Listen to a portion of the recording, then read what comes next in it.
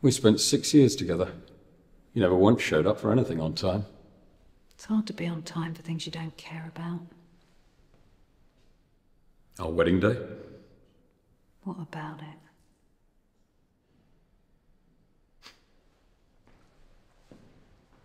What do you want me to say, sir?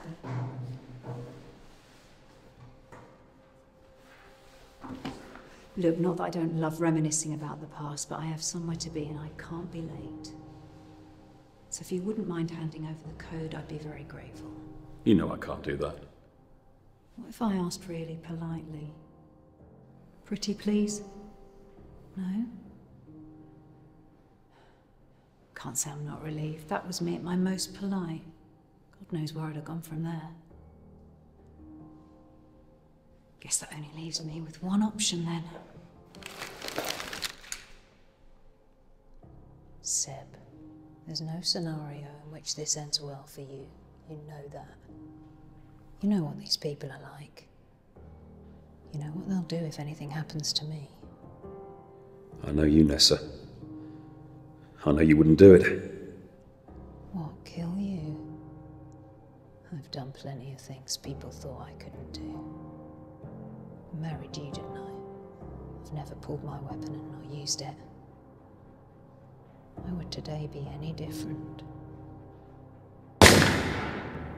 As genetic editing tools go, I've never seen a more efficient method than the CRISPR-Cas9. And it's incredibly simple. Annoyingly simple, if you ask me. I mean, when Professor Steele told me about it, I couldn't believe I hadn't thought of it myself. Once you've targeted the section of DNA you wish to alter, the guide RNA is introduced. The guide RNA targets and latches on to the section of DNA you wish to alter. After that comes the Cas9. The Cas9 follows after the guide RNA and meets it, if you will, at the designated sequence, at which point it cuts across both sections of DNA, and then it proceeds to...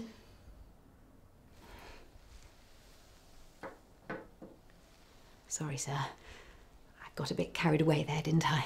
Much as I'm enjoying how passionate you are about DNA, we're on quite a tight timeline here, Fiona. Of course, sir.